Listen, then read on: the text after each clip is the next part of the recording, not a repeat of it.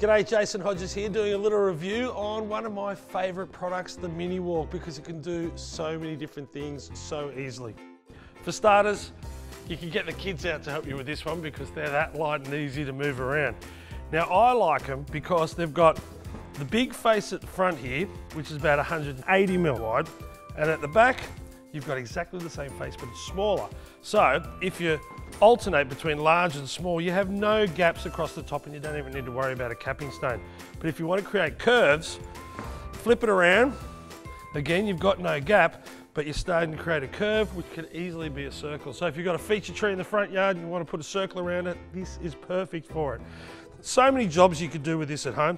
You can go up to 4 courses or 500 mil high, and it's as simple as putting a line of landscape adhesive at the front and at the back continuous, and then just concentrating on the stretcher bond, which is this joint here.